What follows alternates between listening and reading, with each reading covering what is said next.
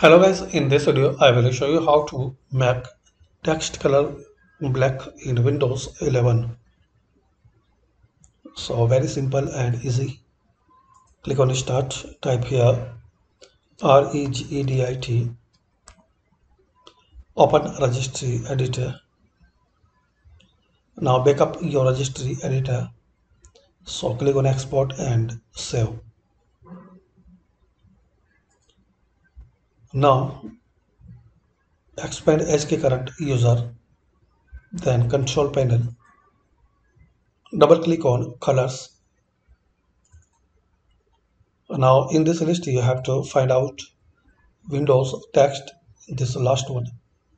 Double click on it. Now make value data 30. Then click on OK.